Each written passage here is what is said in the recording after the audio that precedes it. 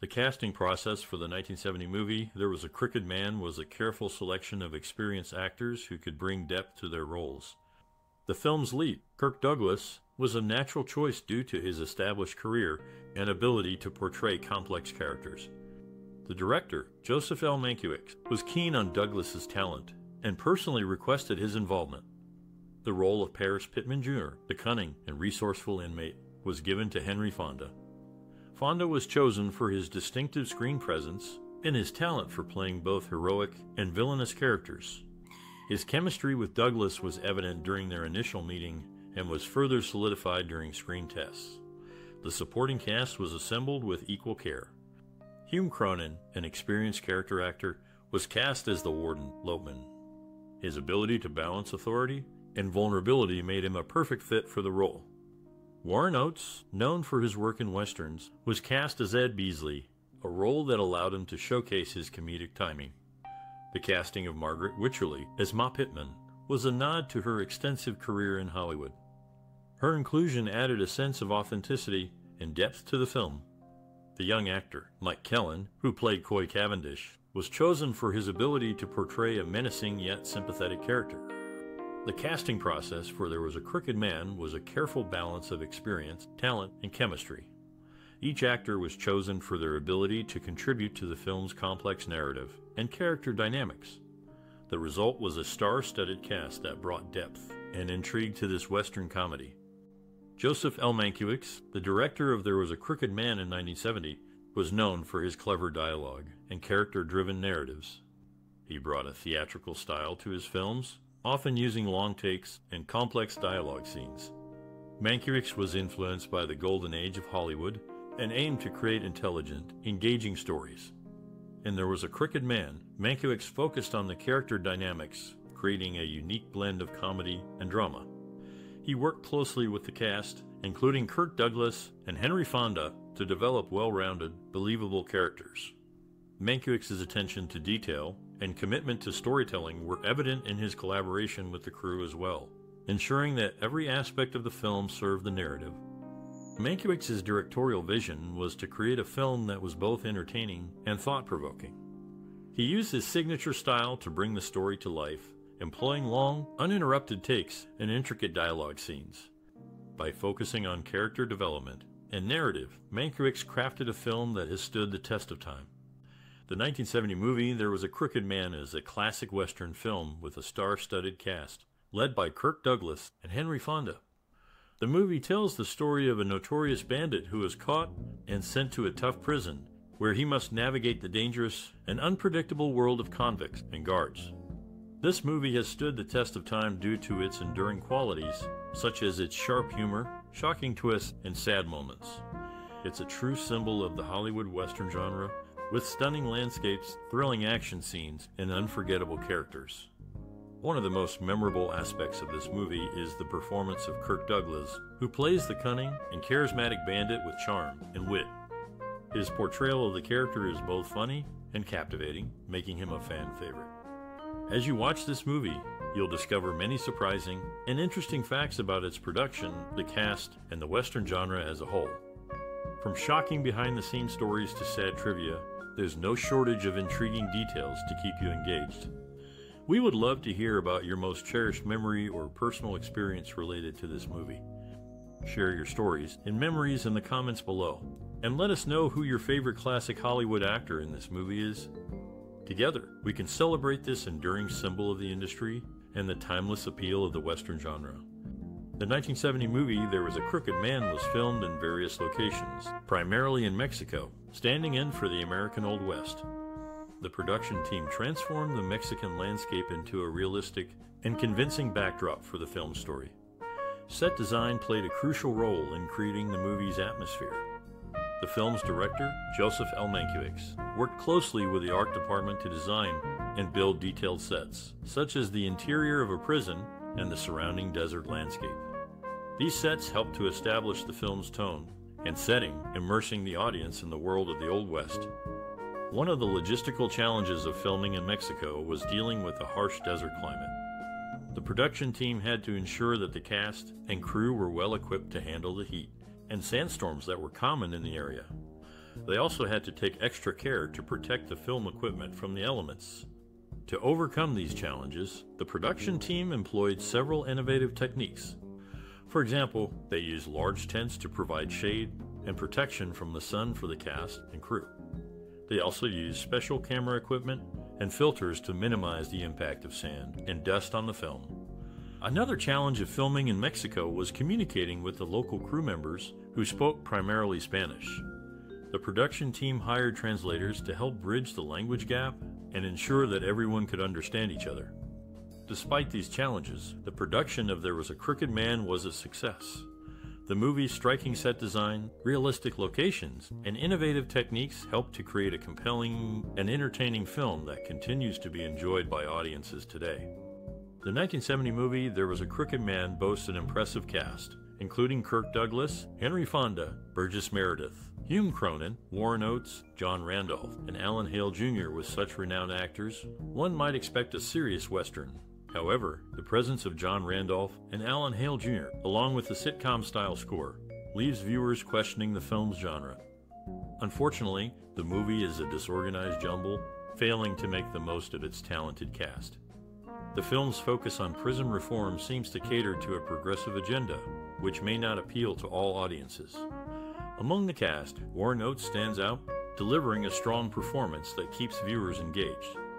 Interestingly, the 1973 film The Slams, starring Jim Brown, shares similarities with There Was a Crooked Man, suggesting that the latter may have influenced the former.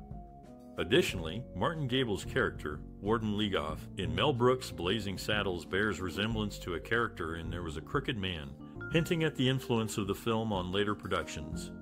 As for Kirk Douglas' wardrobe, his attire is peculiar, wearing striped pants upon arrival at prison, and a polka dot shirt during solitary confinement.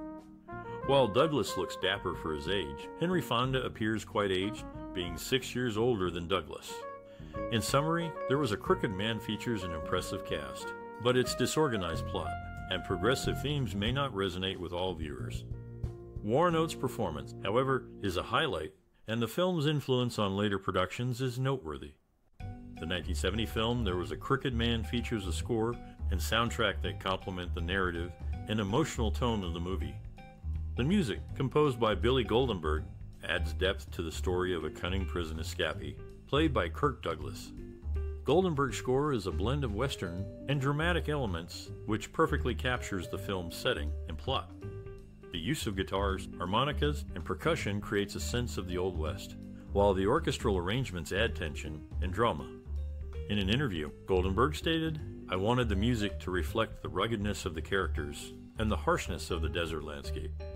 He achieved this by using dissonant chords and unusual instrumental combinations, which give the score a unique and memorable sound. The soundtrack also includes several popular songs of the time, which help to establish the film's historical context. These songs are used sparingly, however, and are always integrated seamlessly into the narrative. One of the most memorable musical moments in the film occurs during a tense standoff, where the sound of a ticking clock is heard in the background. This simple but effective technique adds to the tension and helps to build suspense. Overall, the score and soundtrack of There Was a Crooked Man are an integral part of the film's success. They enhance the narrative and emotional tone and help to create a rich and immersive cinematic experience. Charles Durning, a graduate of the American Academy of Dramatic Arts in 1948, featured in the 1970 film There Was a Crooked Man. Henry Fonda, his co-star, has been honored with a 37-cents USA commemorative postage stamp in the Legends of Hollywood series, issued on May 20, 2005. Warren Oates, another actor in the film, played twin brothers in the 1965 film The Shooting, and on the television series Branded in the same year. These actors brought their unique experiences and talents to the set of There Was a Crooked Man, contributing to its storyline. One of the most iconic scenes in the 1970 movie, There Was a Crooked Man, is the opening sequence, where Paris Pitman Jr., played by Kirk Douglas, escapes from prison using a tunnel. The scene is directed with a sense of tension and excitement, with the camera angles emphasizing the danger and difficulty of the escape. Douglas's performance is energetic and charismatic, immediately engaging the audience's attention. The cinematography is also noteworthy, with the use of low-key lighting and tight shots creating a claustrophobic atmosphere. This scene sets the tone for the rest of the movie and establishes Paris Pitman as a cunning and resourceful character. It also highlights the theme of freedom versus confinement, which is explored throughout the film. According to director Joseph L. Mankiewicz, the opening scene was intended to be a hook to draw the audience in and establish the characters' motivations. Another memorable scene is the final showdown between Pitman and prison warden Lopeman, played by Henry Fonda. The scene is shot in a wide open space, with the camera capturing the vastness of the desert landscape. The contrast between the confined prison and the open desert emphasizes the theme of freedom and confinement. The performances of Douglas and Fonda are intense and dramatic, with the tension between the two characters building up to a climactic confrontation. Cinematographer James Wong Howe uses a variety of camera angles and movements to capture the intensity of the scene. The use of close-ups and medium shots emphasizes the characters' expressions and body language, while the wide shots capture the vastness of the desert. According to Howe, the goal was to create a sense of visual drama that would complement the actors' performances. These iconic scenes have had a lasting impact on audiences and have contributed to the movie's enduring popularity. The opening escape scene is often cited as one of the most exciting and memorable moments in the film, while the final showdown between Pitman and Lopeman is regarded as a classic example of the Western genre's themes of justice and morality. The scenes have also been praised for their direction, performances, and cinematography, with critics and filmmakers alike acknowledging their influence on the movie industry. Hume Cronyn, a distinguished figure in drama, was bestowed the O.C. in 1988 for his significant contributions. Warren Oates, celebrated for his character roles, had only 4 leading parts in his illustrious career. His most acclaimed lead role in Bring Me the Head of Alfredo Garcia was a gift from director Sam Peckinpah, in gratitude for his work in Ride the High Country and The Wild Bunch. Henry Fonda, a respected actor, played the US president twice and the son of a president once, as well as portraying a future president in Young Mr. Lincoln. His versatile acting skills were showcased in various roles throughout his career. The 1970 movie There Was a Crooked Man received mixed reviews, but had a significant cultural and social impact. The film's portrayal of a complex anti-hero, Woodward Lopeman, played by Kirk Douglas, challenged the traditional morality of Western films. Audiences were intrigued by this crooked character, who was not just a villain, but also a cunning and intelligent individual. The movie's theme of moral ambiguity resonated with viewers, contributing to discussions about the complexities of human nature. It subtly influenced pop culture by inspiring subsequent films with anti-hero characters who defied traditional moral standards. Moreover, There Was a Crooked Man was released during a time of significant social change. The early 1970s saw a shift in societal values, with a growing acceptance of moral ambiguity and complexity. The film's themes aligned with these changing values, making it relevant and relatable to contemporary audiences. The movie also contributed to cultural themes by showcasing a diverse cast, which was relatively progressive for its time. This diversity added depth to the film's narrative and characters, further enhancing its cultural and social impact. In summary, There Was a Crooked Man resonated with audiences due to its complex anti-hero, moral ambiguity, and diverse cast. It influenced pop culture by inspiring subsequent films with anti-hero characters and aligned with changing societal values, making it a significant cultural and social artifact of the early 1970s. Henry Fonda, known for his role in There Was a Crooked Man, had ancestors who originated from Genoa, Italy, and settled in upstate New York in the early 1600s. His paternal grandparents later moved to Nebraska. In preparation for his role in Yours, Mine, and Ours, Fonda spent a night on the USS Kitty Hawk in 1967. Alan Hale Jr., who also starred in There Was a Crooked Man, was a prolific actor on television. He had leading roles in at least 3 series and made hundreds of guest appearances on other shows. His busy schedule showcased his talent and dedication to the acting industry. The 1970 movie There Was a Crooked Man received mixed reviews from critics. The film stars Kirk Douglas and Henry Fonda, with Douglas also serving as the producer. Douglas' performance was generally well received, with critics praising his charisma and energy. However, the convoluted plot and uneven pacing were criticized. Variety magazine described the film as an erratic, sometimes funny, sometimes tedious Western, and noted that Douglas' performance is the best thing about the picture. The New York Times was more critical, calling the film a confused and confusing Western, and stating that Kirk Douglas gives it what life it has. Despite the mixed reviews, There Was a Crooked Man was a moderate box office success. It received no major award nominations, but its box office performance and the positive reception of Douglas' performance were still significant accolades for those involved in the film. The film's success and Douglas' performance were important for his career, as he was able to continue producing and starring in films throughout the 1970s. The film's box office success also helped to solidify the Western genre's popularity in the 1970s. In summary, There Was a Crooked Man received mixed reviews, but Kirk Douglas' performance was generally well received. The film's box office success was an important accolade for those involved, and it helped to maintain the popularity of the Western genre in the 1970s. Charles Durning, a prominent actor in the 1970 movie There Was a Crooked Man, was a family man with 3 children, Michelle, Jeanne, and Douglas Edward, from his first marriage. Before his show business career, Durning began in burlesque. On the other hand, Burgess Meredith, who also starred in the movie, had a military background, serving in the U.S. Army Air Corps during World War II, and holding the rank of captain by 1945. In summary, the movie featured 2 talented actors with diverse backgrounds, one a family man and former burlesque performer, and the other a military officer turned actor. During the filming of There Was a Crooked Man in 1970, Henry Fonda and Kirk Douglas shared a friendly rivalry on set. Douglas, known for his method acting, would often try to throw Fonda off by making loud noises or changing his lines at the last minute.